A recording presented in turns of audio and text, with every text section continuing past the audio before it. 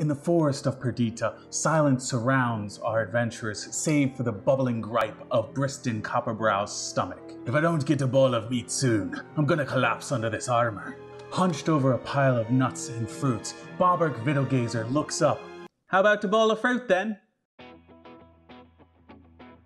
Hey everybody, it's Bob here, de facto DM amongst friends and self-taught cook, doing another recipe from Hero's Feast, the official D&D cookbook. This week we're going to be doing Quith-Pa, or Elven Iron Rations. Quith-Pa is a vegan-friendly, whatever you have sort of dish that works well with regional and seasonal fruits.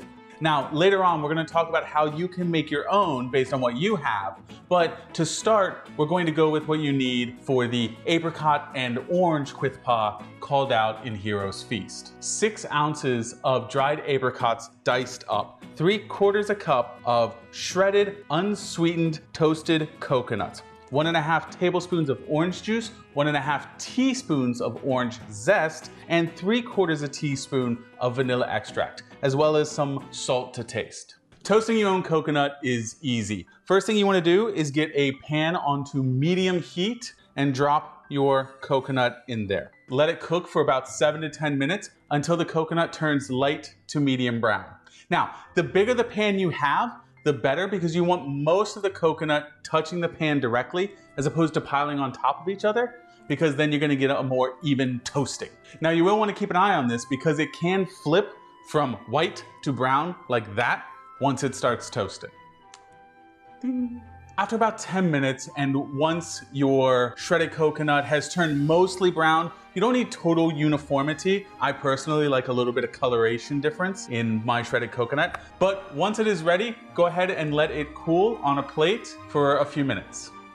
Now combine all of our ingredients into a food processor. The apricots, orange juice, orange zest, vanilla extract. You want to get every last drop of this. Vanilla extract is expensive. 1/4 cup of our toasted coconut and a pinch of salt. Gordon Ramsay pinch. Once it's all in the food processor and the lid's on tight, go ahead and pulse until you see everything become homogeneous and there's no large chunks. Now, can you use a blender instead of a food processor to do this? Not really. If you have a very powerful blender like a Vitamix or a Ninja, you might be able to do it by constantly pushing the food back down from the sides, but a blender by design is best suited to blend liquids and solids. A food processor is meant to act like you, cutting things very, very quickly. Now that it's well mixed, turn the power off, take the lid off, and pull it out into a bowl. Take a tablespoon and get yourself about a tablespoon size of your mixture, and then put it in your hand, scoop it out.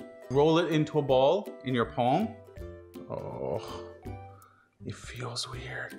Once you roll the ball in your palm, then just roll it down on top of the coconut, being very careful not to press in too hard because you want it to keep its ball shape. You just want to get some of that toasted coconut coating on it. Boom. Now take your ball, set it aside, finish up the rest of these. You'll probably be able to make about 15 to 16, though mine tend to be a little bit on the large size, so I usually only get about 12 to 13 out of this. And then let them sit for 45 minutes to dry out. What I love the most about this recipe is that once you get the core concept of it, all the parts are interchangeable. So let's look at this recipe. 1, you have a primary binding ingredient. For this, that's the apricots. 2nd, you have the powerhouse flavor. That's going to be the zest of the oranges, which is going to scream in your mouth. That's a disturbing image.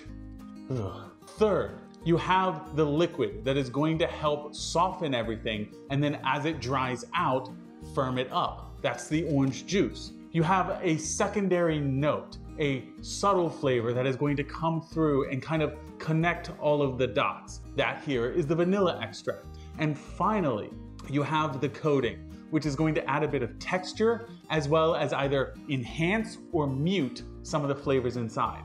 That's the toasted coconut. So with that, you can make any number of balls based on the fruits and nuts and other ingredients you have that might be local, seasonal, or just whatever you want to play around with. For example, I tried 3 different options here. one using dates, lemons, and pistachios, another one using pineapple, grapefruit, and hazelnuts, and one that gives you a blast of energy using dates, oranges, coffee, chocolate, and peanut butter. If you'd like to see the exact recipe for these, they're linked down below in the tome of description!